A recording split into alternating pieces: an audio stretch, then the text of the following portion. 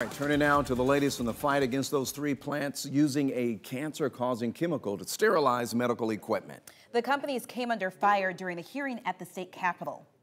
We don't need to wait until someone dies, and then we try to figure it out. Lawmakers were not happy that neighbors near the Sterigenics plant in Cobb County and the BD plant in Covington were not notified immediately after leaks at the facilities. Now, meanwhile, another plant using cancer-causing ethylene oxide in South Fulton is in the crosshairs of state officials as well. During today's hearing, we learned Sterilization Services of Georgia is working to upgrade its air vents to prevent future leaks of ethylene oxide where people live nearby.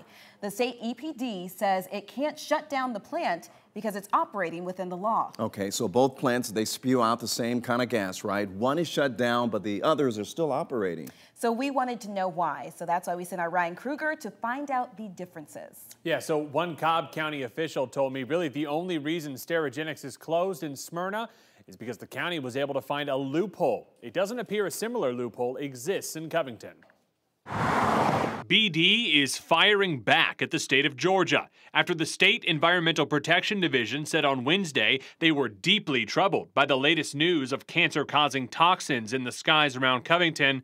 On Thursday, the company said they were surprised and deeply concerned about state regulators, setting up a stalemate that has worried some community activists. We need to make sure that there's no more carcinogens emitted into the air, period. There are other methods that they could be using for sterilization, and we're just asking that they do whatever they need to do to make that happen. Let's look at the differences between Sterigenics in Smyrna and BD in Covington. Sterigenics voluntarily closed down in late August to start installing new technology to limit emissions. BD says they won't shut down, saying there are no risks that would require them to stop working. While Sterigenics was closed, Cobb County discovered the plant was using a permit that was outdated by decades and that the facility didn't meet code. That's keeping that plant closed for now.